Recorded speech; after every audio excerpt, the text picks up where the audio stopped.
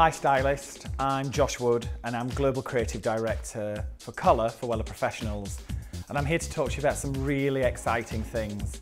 First of all, a new colour from Wella Professionals called Illumina, and also how to create the perfect ombre or dip dyeing. Illumina colour for me is probably the most modern looking hair colour that there is. I've been working on helping Wella form and create Illumina for about the last 4 years. But really Illumina colour is about creating a colour that looks good anywhere in the world. It's a youthful, sheer, premium result.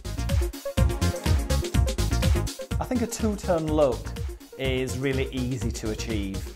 And I think there's a big difference between ombre and dip dyeing.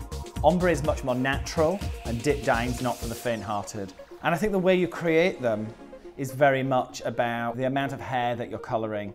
So for an ombre, you're really trying to blend from the piece of colour all the way through to the natural roots and really making it look seamless. Where dip dyeing can really be much more bold.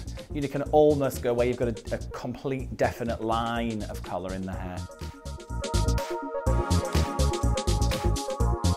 When you're in the salon, I think it's really important to communicate with your hairstylist and really let them know how much hair you want to have coloured. Don't go in for an ombre and get a dip dye.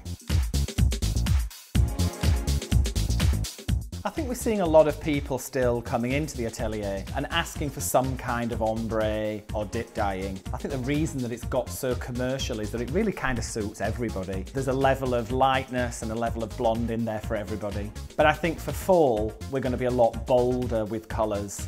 So it's going to be a lot less about looking sun-kissed and looking a little more punky. People think that having two-tone hair is really damaging and drying, which is not true really at all. I think obviously the lighter you want to go and the more towards a dip dye look, the more you're processing the hair. But as long as you're caring for the hair at home, it shouldn't really damage the condition at all. I think when we've created such an amazing colour in the salon, like you can see here on Stacey's hair, the care regime at home is probably the next most important step. I always recommend Colour Saver by Wella Professionals, and that's shampoo, conditioner and mask. Thank you for watching.